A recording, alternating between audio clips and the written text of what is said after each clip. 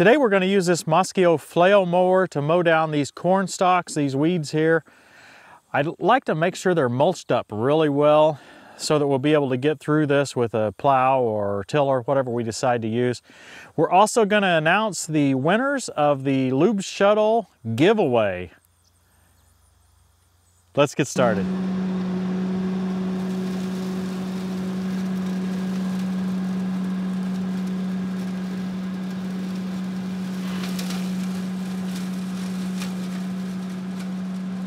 We had the best sweet corn this year I think we probably ever had.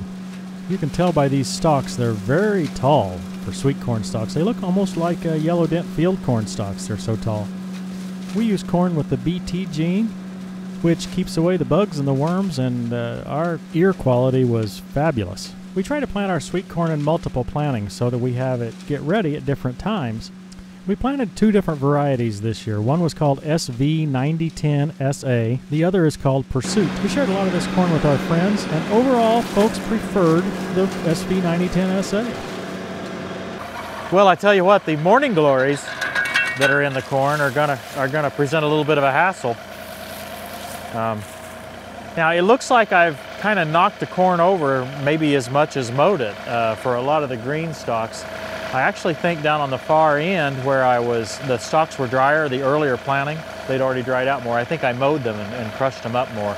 These stalks are still pretty green here. We still have some ears that we just didn't use up.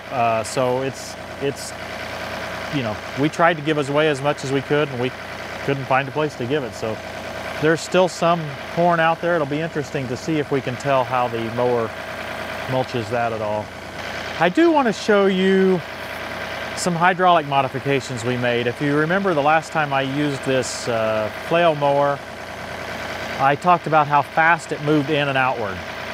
So I talked to my friends at discounthydraulichose.com and I got some flow control valves. I want to show you how they work. I think I'll mow across this end to see if hitting the corn straight on per row does any different as far as the mulching versus hitting it sideways per row.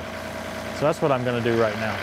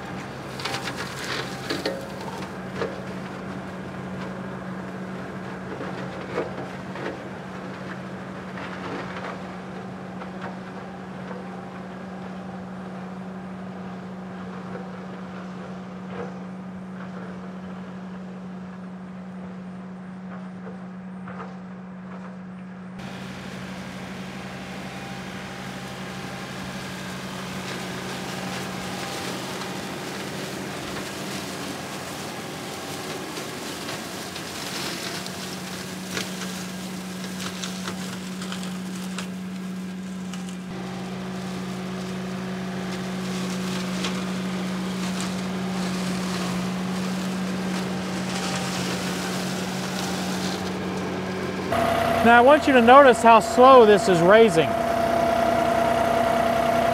contrast that with how fast it goes downward. In fact, that's not even full speed down, but this is full speed up right now the way I've got it adjusted.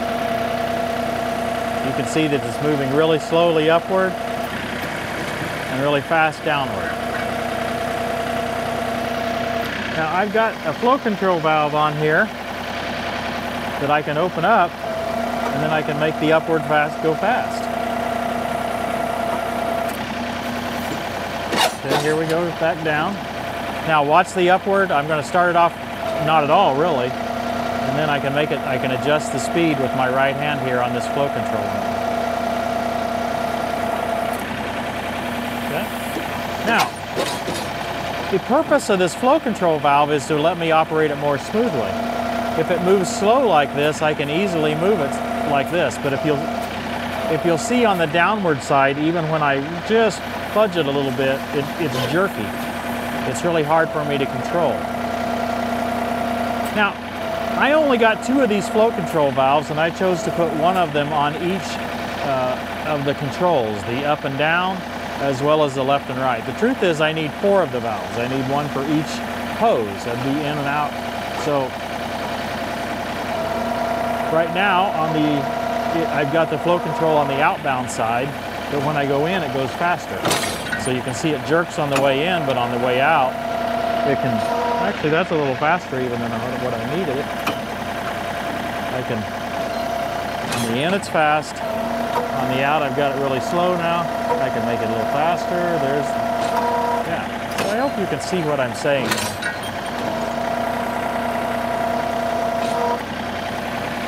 Now, these flow control valves give you this variable flow. There's another solution to that, and that is small restrictors. The restrictors are a permanent speed, so in other words, they always restrict the hydraulic flow to a certain speed. They're less expensive, and if you know exactly how much flow you need, that's probably the way to go. For this scenario, I don't necessarily know what flow I need, so I can adjust it here with this flow control valve. Oops, adjusted the wrong one.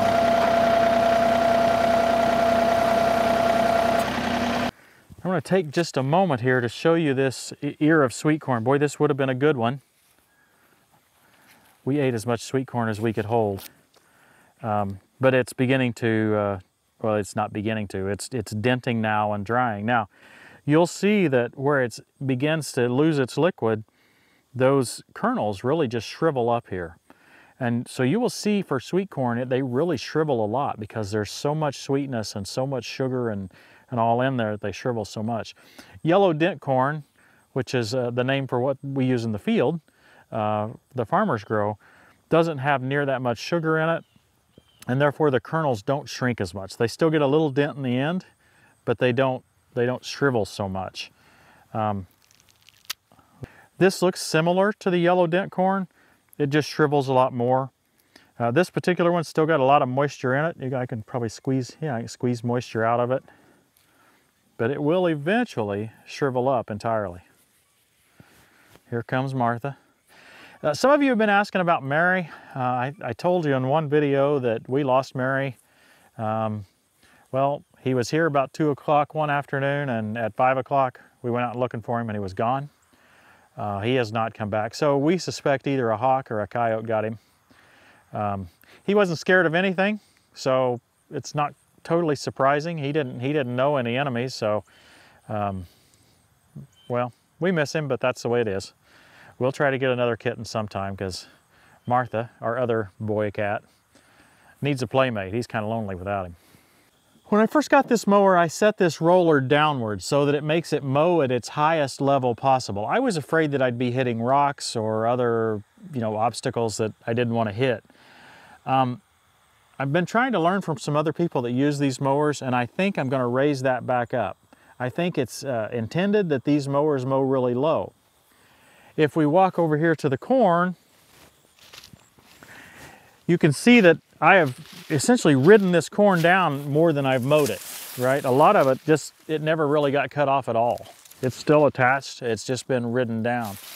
So I think part of that is because I run over it, and I run over it at a high enough level that it doesn't really get down there and dig it back up. So I'm gonna raise these 2 bolts right here, put them from this hole up to this hole, do that on both sides. That's gonna raise that roller upward and effectively allow the mower to cut lower to the ground. And we'll see if we can reach down and pick up some of those corn stalks. It'll be interesting. So in addition to raising that roller, I also raised the skids on each end of the mower. So it should be significantly lower. The cut should be significantly lower. Let's see if it has any difference in behavior. We'll probably see some dust stirred up because it probably will hit in the dirt a little bit.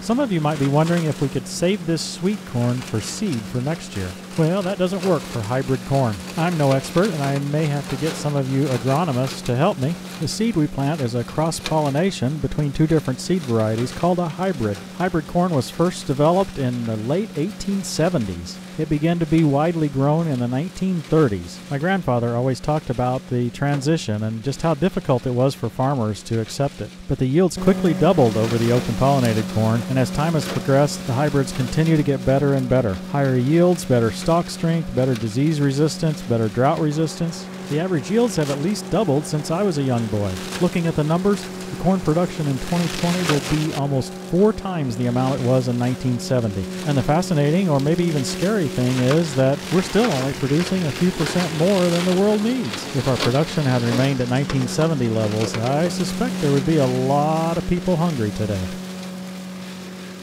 I'm going slowly here so that Christy can get a good camera shot. I don't have that many more stalks to mow down, so I want to make sure that we get quality shots while we can.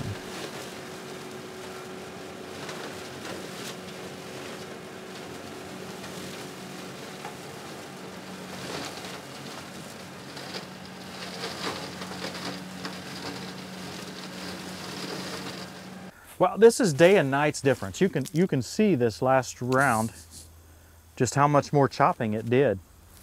Let me just run my foot across there and see if I... Okay, so there was one spindly little stalk there that didn't get picked up. I mean, there's a few here that didn't get mowed and crushed, but this was totally different than the previous round. Look at the previous round. Hardly any of those got chopped up. I think you're going to have to do that again. I am going to have to do it again. The question is that going to help? Yeah, because now you knocked them down. Yeah. To the point where maybe if I come the other direction after I get all done. Look, until this summer, I didn't have any experience with a flail mower. So I'm learning, just like you guys are, hopefully by watching. And I've learned more today than you can imagine. I mean, this is amazing to me. It's clear to me you got to cut low with a flail mower. That's where the magic is, and I haven't been cutting low enough. I had a few people telling me that. You see, I listen. Okay, here are the winners of the Lube Shuttle giveaway. That means 1 grease gun, 1 tube of grease, shipped to your door. In no particular order here. This is just whatever order they ended up on my paper. John Simone from Bath, Pennsylvania. Chad Colby, Frankfort, Indiana. Ed Bell, Hagerstown, Indiana. Joseph Nevin, Brookfield, Ohio. Andy Lewis, Vicksburg, Mississippi. Skip Igo, Ellsworth, Ohio. Mark Rathbun, Alvaton, Kentucky. Paul Kwiatowski, Orchard Park or Orchard P, New York. John Krasinski, Portland, Michigan. Highlands Church in Abington, Virginia. David Pikulin, Neshannock, New Jersey. Spencer Turner, Dillsburg, Pennsylvania. John Herzing, Freeburg, Illinois. Eric Hoskins, Jarrettsville, Maryland. Terry Mary, Windsor, South Carolina. Eric Sampson, Westfield, Indiana. Hey, that's right by me. How did he get on here? Tim Pickens, Lucerne, Indiana. Mike Francis, Mount Airy, North Carolina. Justin Devine, Newark, Delaware. Joseph Milbrat, Bismarck, North Dakota. Now, we had a really hard time picking these. We were able to narrow it to probably about 100, and then it got very difficult. It was not easy at all. I picked the final 20, so I'm the one to blame. Just throw it at me, I guess. It's if you didn't win.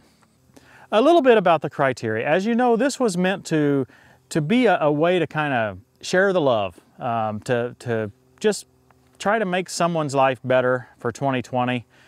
We discussed at quite some length of what criteria we were going to use. We knew we wanted this to be a scenario where we wanted to give it to people where they would be able to be helped. Perhaps people that have had a rough time, but at the same time, people that could actually use the grease gun. We looked at these applications long and hard. We excluded people who applied for themselves and nominated themselves. We just didn't think that had the right connotation for what we were looking for. A A lot of you wives nominated your husbands. Who knows, maybe there'll be another opportunity to have a giveaway for Father's Day or something like that, but we just didn't think that was quite what we were looking for this. So sorry in those cases. All I can say is we received a lot more nominations than we ever dreamed we would receive, and as I say, even with the criteria that we used, we got it down maybe a little below 100, and then we really struggled to choose these 20. So if you didn't win, you still have some time to use the Grease 2020 coupon code. It's been extended till the end of September 2020. You get free shipping on your entire purchase at lube-shuttle.us/store. If you're watching this after the end of September 2020, you can still use coupon code TTWT, and that'll get you a 5% discount. I love the Lube Shuttle system. These 20 will soon love the Lube Shuttle system, and if you order one, I know you will too. Now, as you can see, we've almost got all the stalks knocked down, but don't give up on us. We're going to go over this several times, and I think you'll find it worthwhile to see the additional mulching that it does.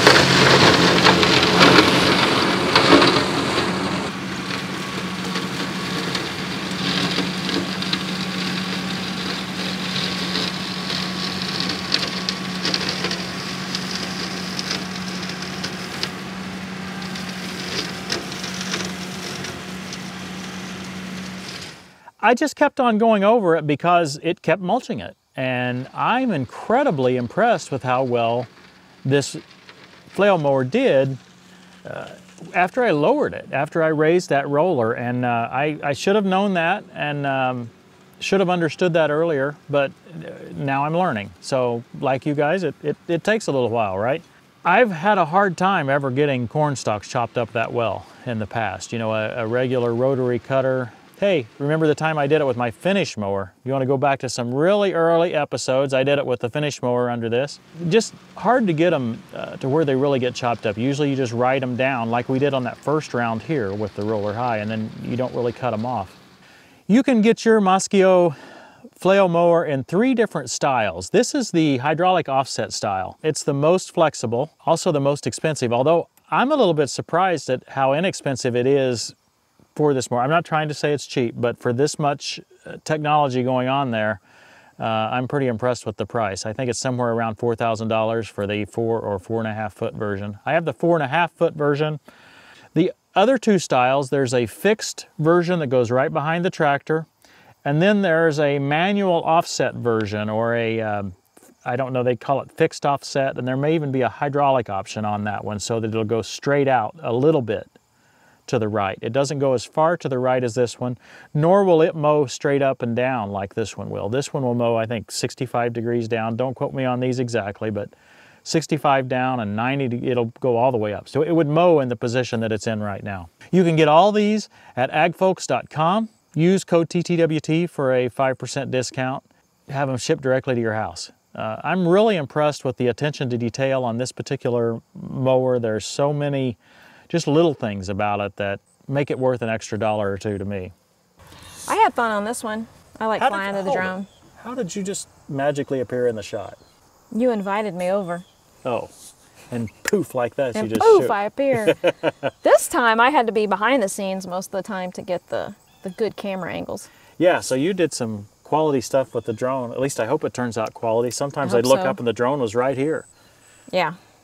Let's hope I don't ever fly it into you. I hope you're not thinking that.